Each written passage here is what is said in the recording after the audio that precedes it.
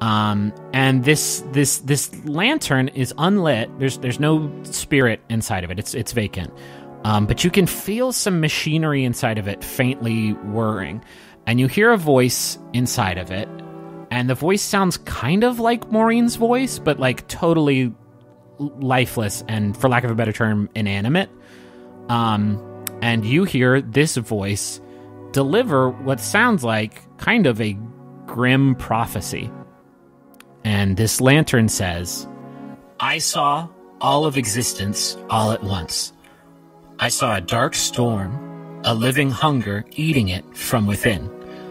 But I saw a brilliant light heralded by 7 birds flying tirelessly from the storm.